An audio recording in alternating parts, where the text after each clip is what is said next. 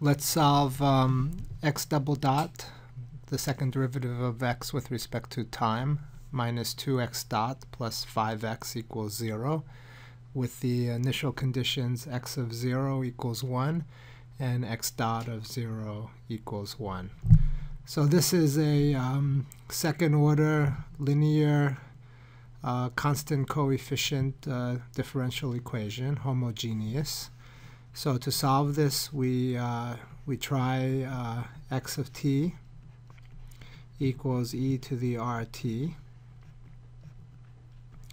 Substitute in and cancel the common e to the rt, so we get the characteristic equation r squared minus 2r plus 5 equals 0. To find the roots of this equation, 5 is 5 times 1, so it doesn't easily factor, so we use the quadratic formula.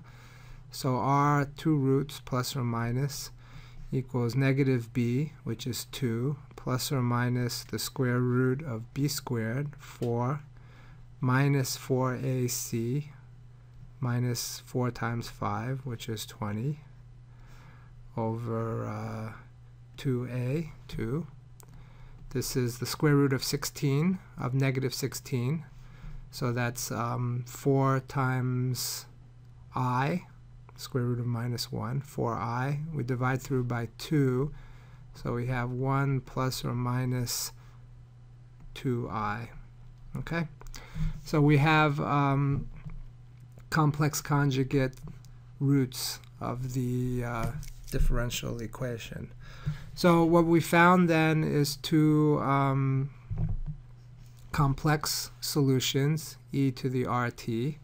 So we have two solutions, right? Two complex solutions.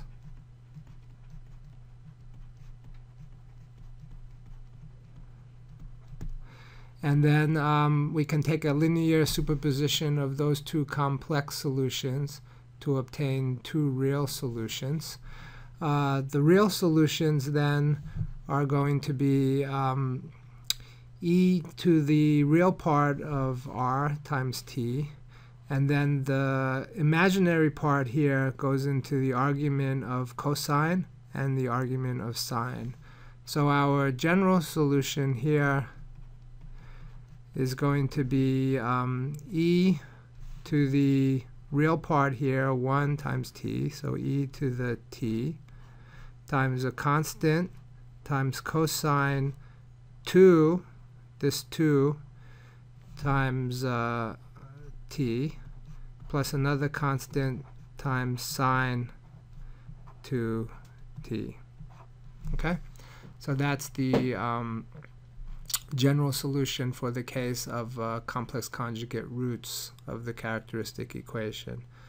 So we need the x, and then we need its derivative to satisfy the initial condition. So the time derivative of here, we'll get an e to the t again. And then it's the derivative of the first times the second, which will just give us a cosine 2t plus b sine 2t, plus the first, e to the t, times the derivative of the second.